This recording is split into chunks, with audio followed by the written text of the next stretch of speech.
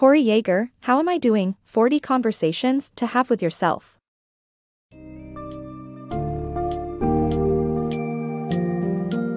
Dive into the world of self-discovery and introspection as this summary of How Am I Doing? 40 Conversations to Have with Yourself by Yeager illuminates the importance of focusing on personal growth and self-care while pursuing success and happiness. Learn how to carve out time for yourself, chase after your wildest dreams, make friends with your reflection, embrace your weaknesses, and unmask your true emotions, among other valuable lessons. The book summary offers a multitude of techniques and tools to help individuals of all ages to become the best version of themselves.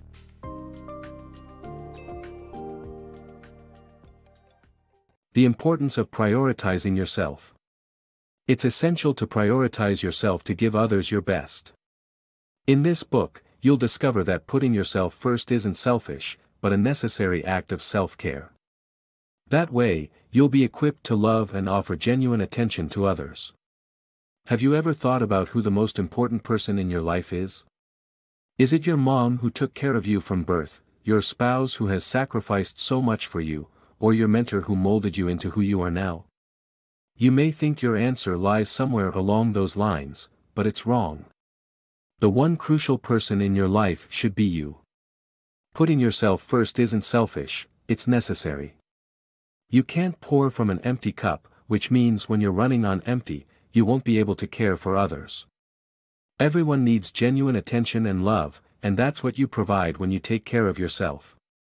Don't feel guilty for getting some me time. Plan an entire day for yourself and take a break from it all. It's necessary for your mental and emotional health.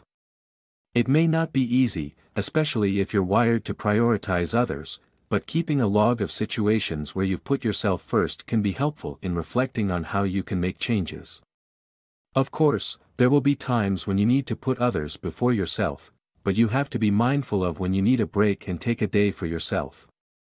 By prioritizing yourself, you'll be able to give others your best, and that's the ultimate goal.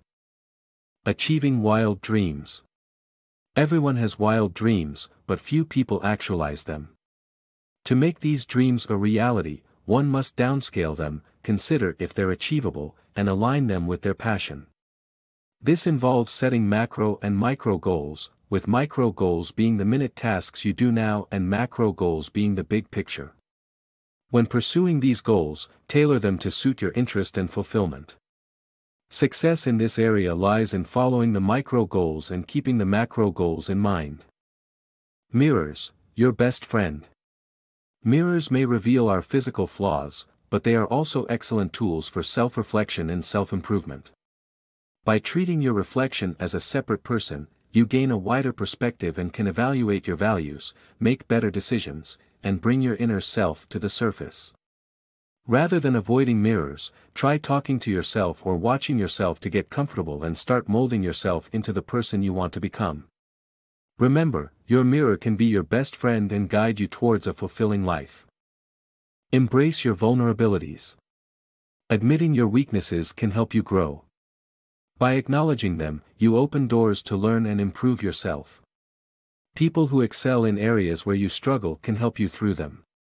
Instead of covering up your weakness, understand your strengths and guide those who need your support. Unmasking anger. Many of us tend to mask our sadness or disappointments with anger. It is because it is easier to release than any other emotion. But if we want to process the emotion truly, we need to dig deep and uncover what we are genuinely feeling. We need to be aware of what is causing our anger. This little exercise can help us recognize our emotions better. Whenever we find ourselves getting agitated, we should stop and ask ourselves what we are feeling and why. If we believe that it is just anger, we should write down the details of that situation in our journal and look for a common theme. That can be the root cause of our anger, and we can work our way towards minimizing or eliminating it. Embracing your past for a better future. Have you ever wished to change a past experience? This summary explores why accepting the past can lead to a brighter future. While we can't change what has happened, we can change how it shapes us. Every experience, whether positive or negative, has helped shape the person we are today. Rather than dwelling on what could have been, we should embrace our past for what it has taught us. By thanking our past selves for their hard work, we can move forward with a new perspective, ready to write the future we want. Learning from mistakes. Making mistakes is inevitable, but how you deal with them can make a huge difference. Admitting your mistake, understanding its root cause, forgiving yourself and others, and being grateful for the lesson learned can help you grow as a person.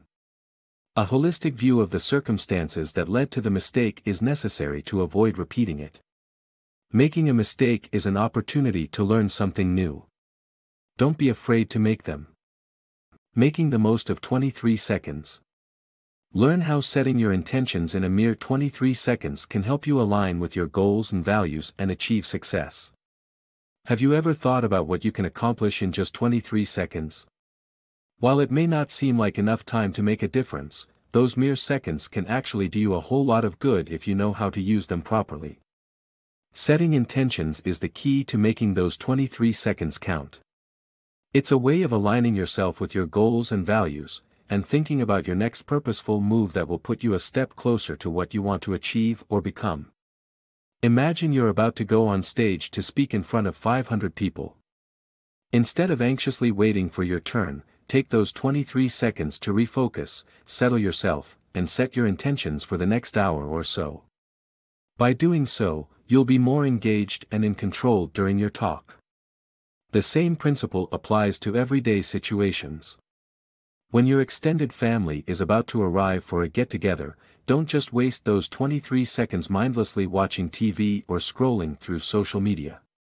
Take a deep breath, settle yourself, and think about how you can be more engaged and present during their visit. Set intentions for the day, and you'll be surprised at how smoothly everything goes.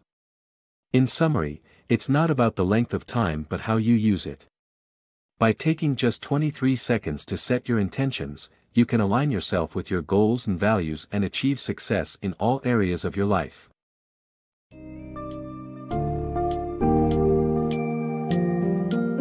As we end our journey with How Am I Doing? 40 Conversations to Have with Yourself, we are reminded of the power of embracing our true selves in order to lead fulfilling lives. The takeaways from this insightful look into self-care, goal setting, and emotional processing resound across various aspects of daily life.